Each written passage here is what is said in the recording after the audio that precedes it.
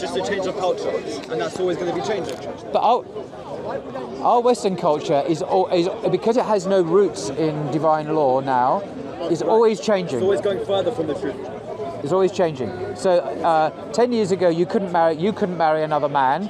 Now you can marry a mother. Not in Jewish law. Divine law says you can't marry a man, but man-made law 5 minutes ago in Europe says, just yesterday, oh, you can now. And in 10 years' time, the West may say, you can marry your sister, your biological sister, because if you love her, what's the problem?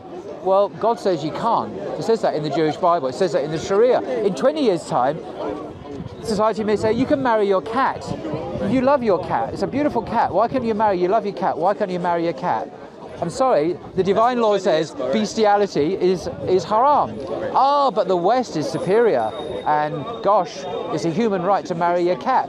No, it's not.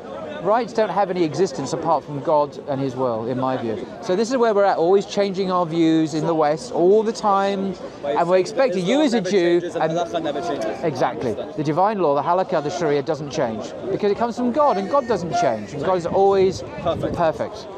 But the West, unfortunately, has lost that, and so it's always inventing right and wrong all the time and changing it. Every nation that goes further from when the truth was given becomes less and less holy and becomes further from the truth. Yeah, you're talking like a Muslim. Talking like a Jew. They're very, very similar in many ways. Yeah.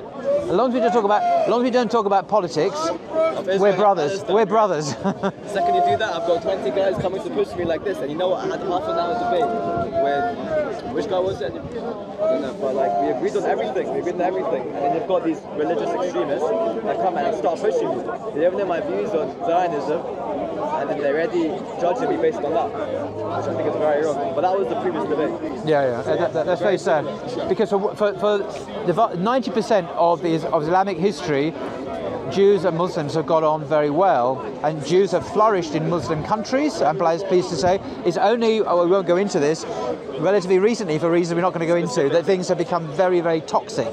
But it didn't used to be like that. It used to be very different. And the problem was Christians. Christians persecuted Jews in Europe, obviously, as they did with Muslims as well. Yeah, for centuries.